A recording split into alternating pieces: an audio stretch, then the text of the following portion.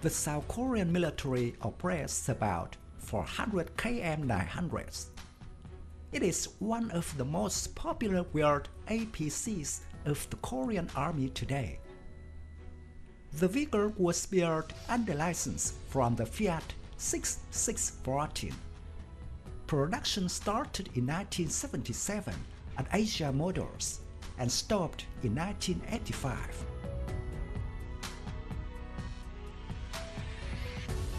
This is a simpler and reliable 4x4 APC with a weight of about 8.5 tons, a length of 5.86 meters, a width of 2.5 meters, and a height of 1.78 meters.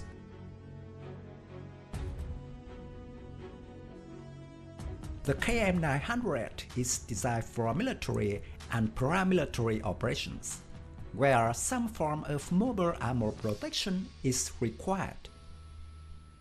The South Korean Army uses these armor vehicles for defense of rear areas, protection of convoys, and so on. Due to their limited armor protection and cross-country mobility, the KM-900 series armor vehicles were not designed to operate in the forward areas.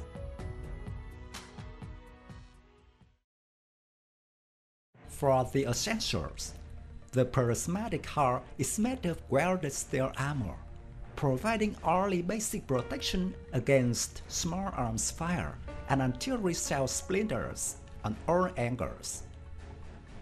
The crew of 10 to 12 comprise a driver seated at the front left alongside the right side engine compartment and transmission, while the commander is seated behind in a cupola.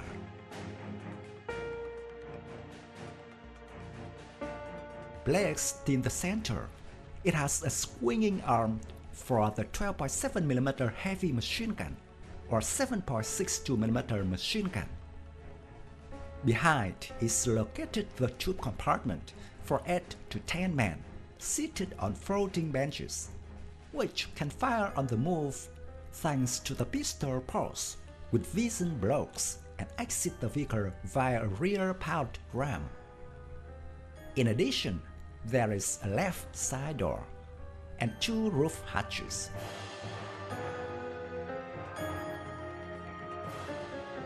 For mobility, the KM-900 relies on an Iveco model 806-24, delivering 160 horsepower.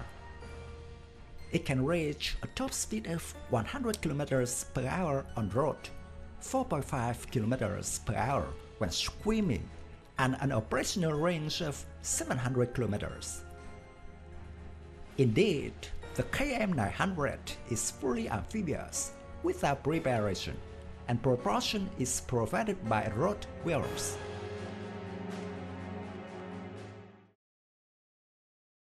The chassis comprised a full-time all-wheel drive. Equipment does not include a centralized inflation system.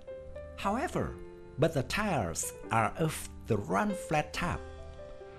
It could climb a gradient 60%, side slope 30%, vertical step 0.4 meters, and gap adjacent 0.5 meters wide.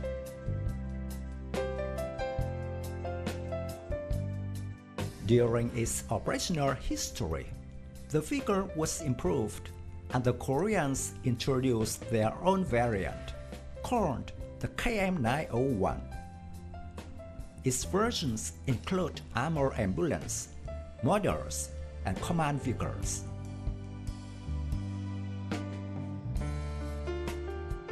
Currently, the KM-900 is not really suitable for the battlefield, but is more suitable for police operations around Seoul. It is likely that both the KM-900 and KM-901 will soon be replaced by the new K-806 armored personnel carrier, which has much better performance.